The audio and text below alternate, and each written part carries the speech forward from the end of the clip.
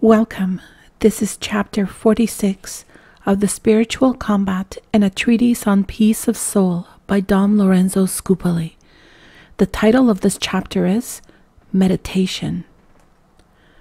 When a considerable length of time, as a half an hour, or even a longer period, is to be spent in prayer, it is advisable to make a meditation on some feature of our Savior's life or passion.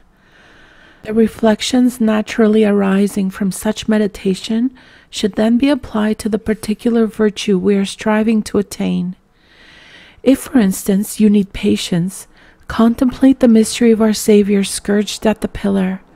Consider the first blows and revilements hurled at him by the soldiers as they brutally dragged their innocent victim to the appointed place as ordered. Secondly, consider him stripped of his garments, exposed to the piercing cold. Thirdly, picture the innocent hands bound tightly to the pillar.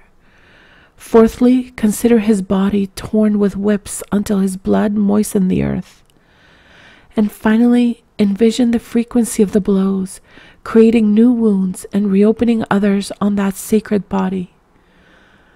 Dwelling on those similar details calculated to inspire in you a love of patience, you should try to feel within your very soul the inexpressible anguish so patiently borne by our Divine Master. Then consider excruciating agony of his spirit, and the patience and mildness with which the agony was endured by him who was ready to suffer even more for God's glory and your welfare. Behold then your Master covered with blood, desiring nothing more earnestly than your patient acceptance of affliction, and be assured that he implores for your assistance of the Heavenly Father, that you may bear with resignation not only the cross of the moment, but the crosses to come. Therefore strengthen your resolution to suffer with joy by frequent acts, and raising your mind to heaven, give thanks to the Father of mercies, who did send his only Son into this world to suffer indescribable torments and to intercede for you in your necessities.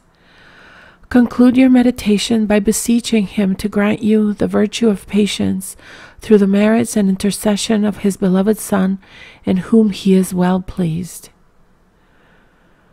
And so concludes chapter 46 of The Spiritual Combat and a Treatise on Peace of Soul by Dom Lorenzo Scupoli.